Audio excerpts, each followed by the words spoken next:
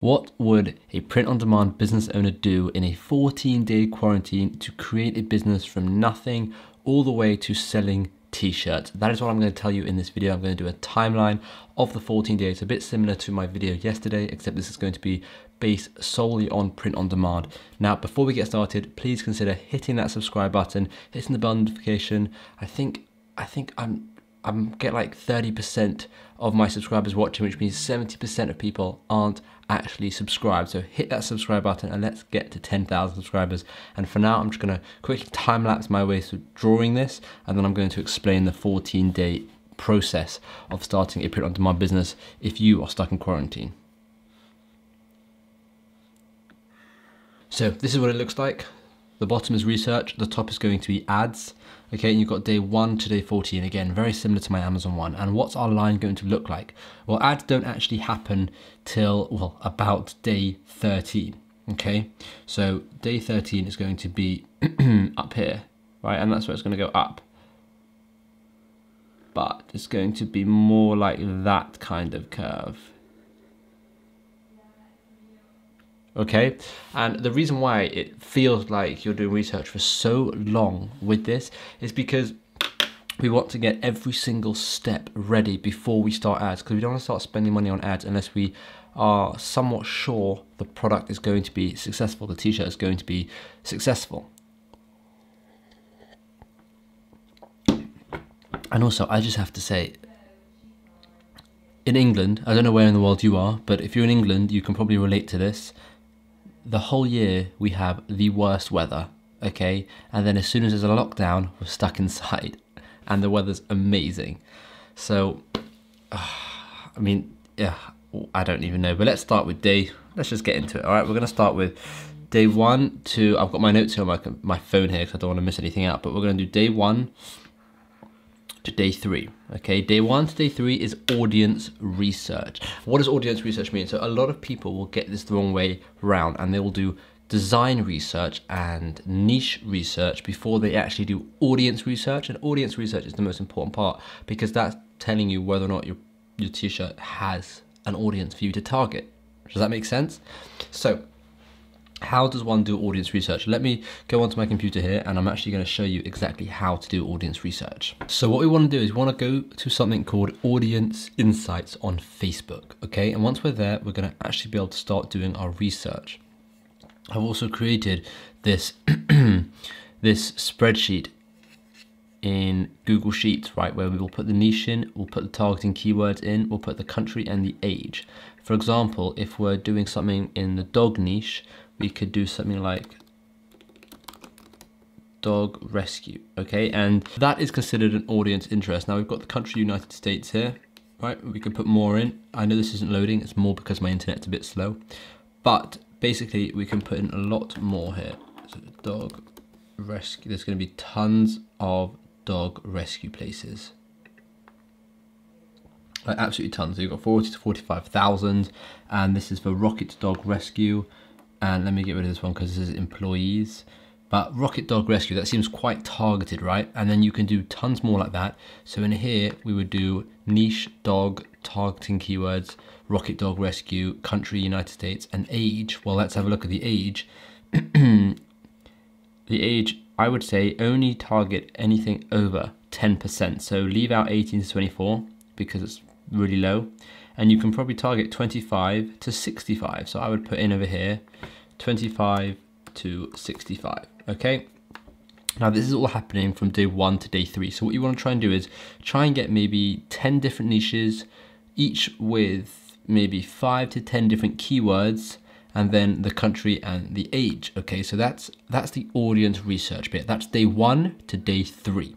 Let's go on to day 4. Day 4 to day 6 is going to be design research, okay? Design research is, well, now that you have a solid audience, you need to have some solid designs. If you don't have good designs, no one's gonna buy anything from you. So that's why design research is absolutely vital, and that's why I give you 2 whole days to go out and do it. Now, websites you can do it on. Websites, let's go. You can do it on websites like Redbubble. You can do it on websites like Teespring. You can do it on websites like Pinterest. And you can do it on Google, okay?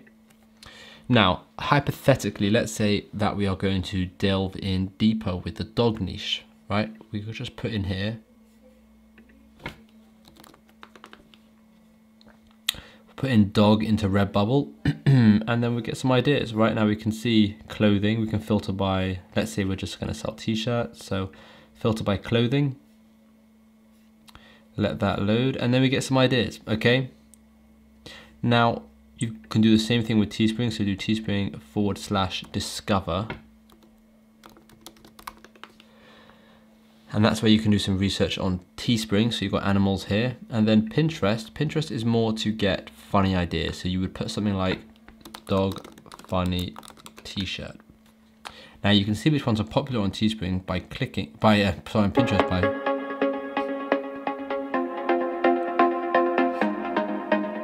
that came with the video. By clicking and seeing how many people like it, how many comments there are. So you can actually see how popular they are, right? It doesn't really have that much interest, these kind of t-shirts, but you can create a list of t-shirts, and what you can do is you can create, in your Google Sheets, you can go and create another sheet and do, for example, you can call this dog, or just gonna call it dog ideas, and then you can do t-shirt text, make that bigger.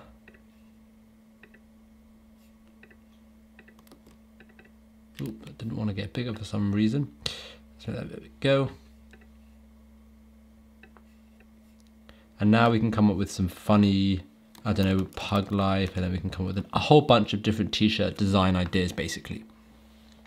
Okay, now that is day 4 to day 8. Sorry, I don't know why I said I only gave you 2 days for this. I gave you 4 days for this because I want you to try and create designs for every single one of your niches. So let's say you have 10 niches, because we said get about 10 niches in 3 days, and then create maybe 3 designs for each niche. So that's 30 designs to create. Now, in terms of what to search on Google, it's very similar to as to what you're searching on Pinterest. You can just type in dog funny t-shirt, dog t-shirt quote, dog motivational t-shirt, or dog joke t-shirt, anything like that, obviously with your niche, right?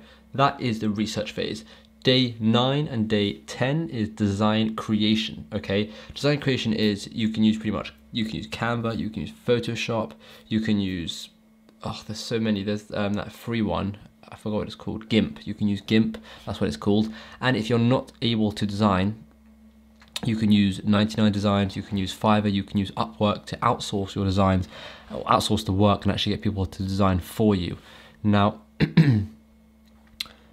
I have actually created a video on how to design a t-shirt, and if I remember, I'll link it over here, and you can actually go and see me design an exact t-shirt in Photoshop. So you can actually go and see if you want to try and figure it out yourself.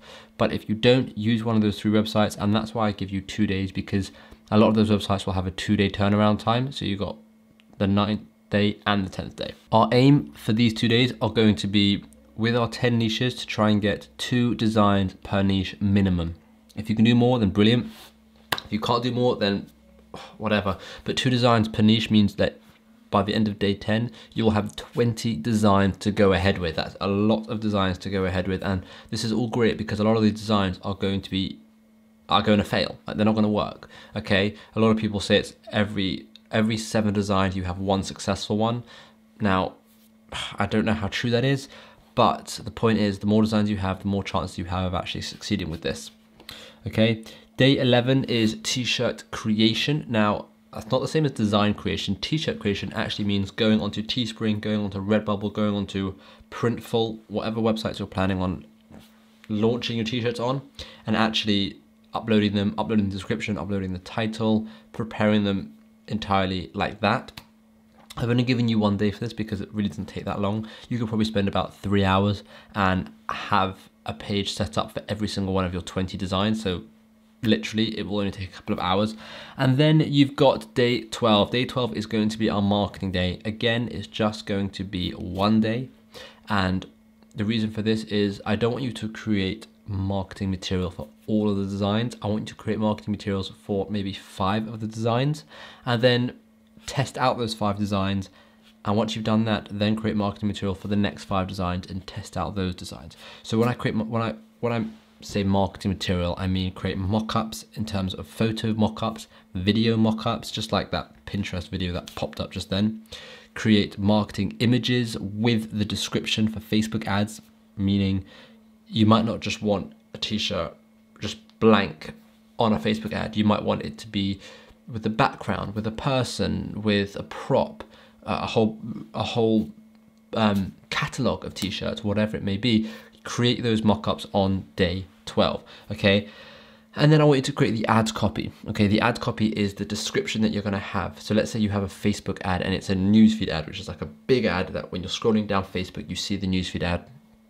The ad description is going to be above the image, okay? And that's gonna be saying like, are you a dog lover? Do you have a dog, blah, blah, blah, blah, blah, get the t-shirt now, whatever it's gonna say, okay? I'm not writing the ad copy now, okay? Now that's day 12. Day 13 and day 14, and by the way, I'm really sorry, I just haven't been keeping up with this guy over here, but you know what? Useless. Okay, day 13 and day 14, I guess I might as well start now. This is the last 2 days. I put the first 3 days in and the last 2 days. But basically, day 13 and 14 is I want you to pick 3 designs, okay? Only 3. 3 of the designs, and I want you to create Facebook ads for those 3 designs, and you should be targeting the targeting that you found earlier in your audience research, okay? So you should have your audience research here in this spreadsheet, and I want you to actually go and target the audiences that you've made. Now you can do it with a few different methods. I like the 5 by 5 by 5 method, 5 times 5 times 5, which is 5 ads, 5 different targeting, and $5, okay? You can take it a step further and do 5 countries or 5 age groups, whatever you want to do. But I recommend doing it with 5 ads. That way you're spending $25 to test 1 t-shirt. After spending $25, test 1 t-shirt, you should see some results. If you're not seeing any sales at all, scrap that t-shirt. But that's what day 15 is about. And I know we've gone over a day, but it's vital. So that is what day 13 to day 14 is. Okay, that's going to be testing ads. So again, if you do it with 3 different t-shirts, you're creating 15 ads because it's 5 ads per t-shirt, and you're spending a total of $75 because it's 25, 25, and 25. Okay, $75 is not that much money to test 3 t-shirts, right? And then you've got day 15. I know we're 1 day over quarantine, but who are we kidding? We're going to be stuck inside for months. All right, so day 15. Let's go. On day 15, I want you to look over the ad and see your results. Did you get any sales? Did you not get any sales? Did you get a lot of comments? Did you get a lot of likes? Did you get a lot of shares? Okay, I want you to try and think through your ad and see whether or not you should keep it going. So if you got any sales, keep it going 100%. Okay, keep it going and even put more money into the ad. If you didn't get any sales, but you got a lot of shares, a lot of comments, and a lot of likes, positive, then then keep it going for 1 more day, just 1 more day. Okay, if you didn't get many likes, didn't get many shares, didn't get many comments, right, then don't keep it going. Okay, the most important aspect is the shares as well, because the more shares, they accumulate over time and a lot more people see your ad. So if you've got a lot of shares, then maybe keep the ad going for 1 more day. But if you haven't, then just pause that ad, forget that t-shirt, or maybe even forget that audience, okay, and move on. The t-shirt might still be good, but the audience might not, okay, and then move on. And literally just do that for the next batch of t-shirts when you're ready, the next 3, the next 3, the next 3, because you've got yourself 20 different designs that you could go ahead with. That is it really for the 14+1 day quarantine for a print-on-demand business owner. I hope that made sense. Let me know in the comments down below if you have any questions regarding any of this stuff, and I'll do my best to help you out. But as I said, I hope this made sense. It made sense in my head. So now, technically, you know how to start an Amazon business if you want to watch yesterday's video, and you know how to start a print-on-demand business, both in 14 days. So over 30 days, you could have 2 successful businesses up and running. So I hope you like this. If you haven't already subscribed, hit that subscribe button. I'm so close to getting to 10,000, and I just want to get there. Maybe I can try and get there by the end of this lockdown period. That will be quite a successful lockdown period for me if I'm able to hit 10,000 subscribers. But anyway, thank you very much for watching, and hopefully I'll see you in tomorrow's, if I do one tomorrow. If not, I'll see you in the next days. Hey, I want to give you 4 quick tips to be able to sell t-shirts slightly faster than maybe what you're selling now. But before I do, I want to tell you some cool videos that are actually coming on this channel, because I want to get you guys riled up and excited for what's to come with this YouTube channel. I'm currently creating videos or plans for videos on creating Shopify stores for print on demand, creating Etsy stores for print on demand, and creating an Instagram business with a Shopify store, the whole long process without spending any money on ads, the whole story case study. I've got all of these incredible videos in the works right now. And my most favorite one coming is a 5-part series on the business side of creating a print on demand business, but as well as the business side, everything. So 5-part series is finding niches, designing a product, doing the advertising, all of it. All of that is coming to this YouTube channel really, really soon. So if you haven't already subscribed, then now is a brilliant time to hit that subscribe button, because there's just such awesome content coming out. And if you have subscribed, hit that bell notification so you can watch those videos first. And lastly, before I get into the 4 things that will help you get more sales, let me just ask you, let's try and get this video to 500 likes. I know that's pretty ballsy, that's a big ask, but let's see what we can do. If we can get this video to 500 likes, maybe I will do another video where I look at your t-shirts and I actually critique them and I tell you what I think, how you can improve them, what's wrong with them, why they're maybe not getting sales. But first, I want to see if this video can get to 500 likes. So now, without further ado, let's get on to the main part of this video, the 4 quick tips on how to get faster or more sales for your print on demand business. Tip number 1, trends, right? Hot topics, current events. These are brilliant times to go and create a t-shirt. And no, I don't mean, you know, this pandemic coronavirus kind of t-shirt trends. I don't mean that. I personally don't feel it's so ethical to make money off of, you know, all of this just bad news. But when I say trends, I mean, you know, there are so many trends. For example, this isn't a trend, but it's a big thing coming up is Father's Day, and I've spoken about this before. Father's Day, you should definitely take advantage of that. And I know in a lot of my videos I talk about trying to create evergreen t-shirts, but if we're talking about trying to get fast sales, get quick sales, get lots of sales like in a quick period of time, then hitting on trends, hitting on current events like Father's Day is a brilliant way to do this. And you can use websites like Google Trends. That is amazing. But better than that, you've got just social media. You can look at Instagram, you can look at TikTok, you can see what's going viral. You've got YouTube trending. You've got so many different places to see what is currently trending. Do you remember fidget spinners? Do you remember what was it, the Pokemon Go app? There are a lot of trends that happen all the time, and there is absolutely no reason why you can't take advantage of those trends. Now, bear in mind, if you do that, you might get a burst of sales, but it's not going to be evergreen. Okay, and that's not what this video is. This video isn't teaching you how to create evergreen designs that will hopefully make you money in years to come. It's just showing you how to make money here and now, a very short period of time, right? Literally just hitting on a trend. So that's number 1. Number 2, your designs have got to be really, really, really good. Okay, I can't say really enough, because the amount of designs that I see that are really subpar, they're not that good. A lot of the people who are messaging me on Instagram, I'm seeing the designs and I'm just like, there's so much improvement that can be made here. So have a look at some of these designs, right? These are insane. They're really, really good. They did not take them 20 minutes. They took them a long time. They either paid someone to do them, they probably used Photoshop, but like they're just brilliant designs, okay? They have actually had a lot of thought put into them. Now, I'm not saying you need to use Photoshop. You've got things like Canva, you've got things like Placeit, Mockup, design a t-shirt thing, which I'm going to do a video on later.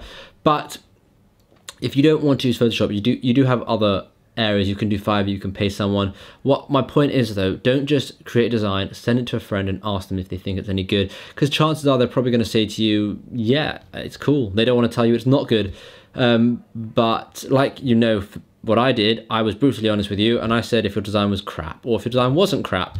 And I want you to try and create the best designs possible, because it makes a massive difference, especially nowadays. People realize when something has taken someone 10 or 15 minutes to make and they don't want to have anything to do with them. Show off your skills, or show off someone's skills, right? Pay someone to make a good design, but make sure if you're selling something, a t-shirt, or if you're doing print on demand with like pillows or socks or anything, make sure that they are really, really good designs. The third thing is using high quality mock-ups. Okay, you can pretty much create an entire Instagram channel just based off the mock-ups using Placeit. Okay, Placeit is a brilliant website, and I actually wanted to say, if you want me to create a full tutorial, nothing long, nothing crazy, not like this hour, 2 hour tutorials, like 20 minutes maybe, of how to use Placeit, why it's so good, how to create designs in it, and how to actually find good mock-ups that work with your, you know, niche, then let me know in the comments down below, because I do want to make a Placeit video for you. I just don't know if you guys want to see it. But basically, mock-ups are a brilliant way to diversify you from everyone else. And I know a lot of people kind of realize that, oh, this is just a fake guy wearing a t-shirt. But on the other hand, there are a lot of people who want to see a model wearing the t-shirt, because they can look at it and, you know, imagine what they would look like wearing this t-shirt based on what this person looks like, right? Based on the size and where it would fit and how it would fall, all that kind of stuff. So that's why I think mock-ups are really, really good. And not only that, the library, right, on Placeit specifically is so vast. You could literally create an entire Instagram channel just using different mock-ups of t-shirts, men, women, pillows, socks, duvets, whatever they may be, mugs. It's endless. iPhone cases, oh, okay, it's absolutely endless.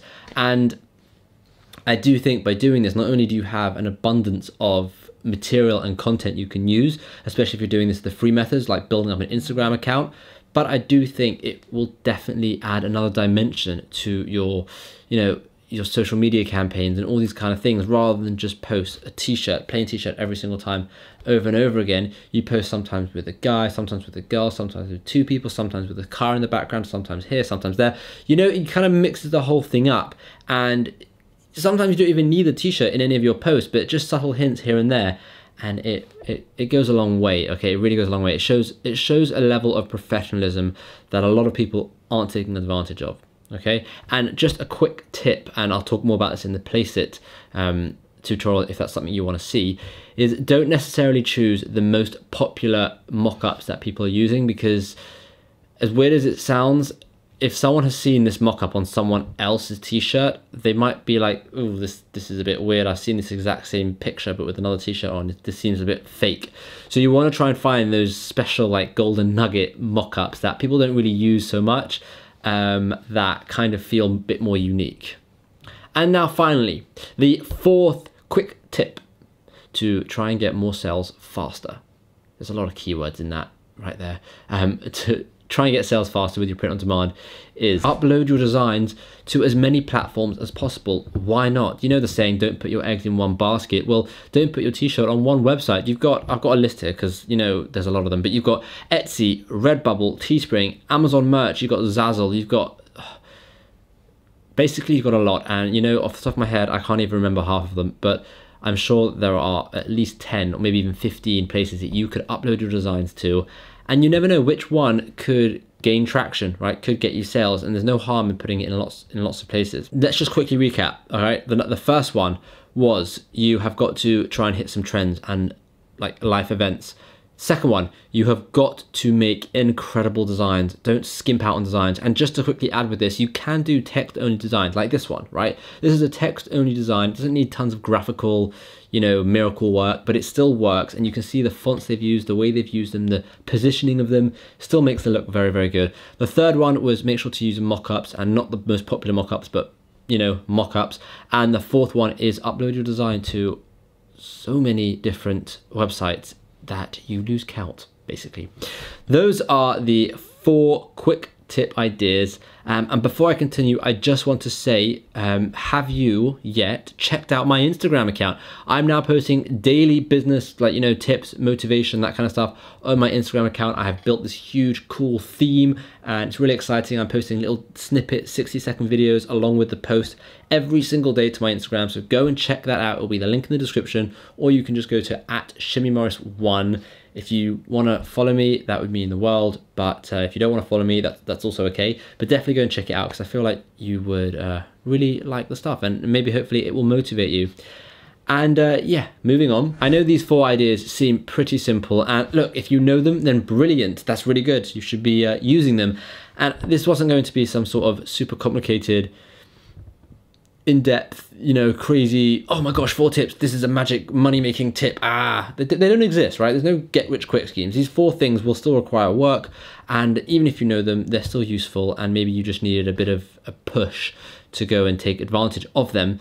But like I said, there are some incredible videos coming up on this channel, really, really cool ones. And just to remind you, the 5-part print-on-demand business creation series, which is going to blow your minds clean out of your head. It's going to be pretty good. So if you haven't already subscribed, hit the subscribe button, hit the bell notification so you can watch those videos first, because a lot of them will be action-based and you want to take advantage of them before thousands of other people go and see them. So hit the subscribe button, hit the bell notification, and look, I hope you like these 4 quick tips. If you have any more quick tips or any more things you want me to create videos on, let me know in the comments down below. And again, let's try and get this video to 500 likes so I can make one of those review videos of your t-shirts. Thank you so much for watching. This is Thursday. Today is Thursday. I post Sunday, Tuesday, Thursday. So hopefully I'll see you on Sunday's video at 5 p.m. Thanks for watching.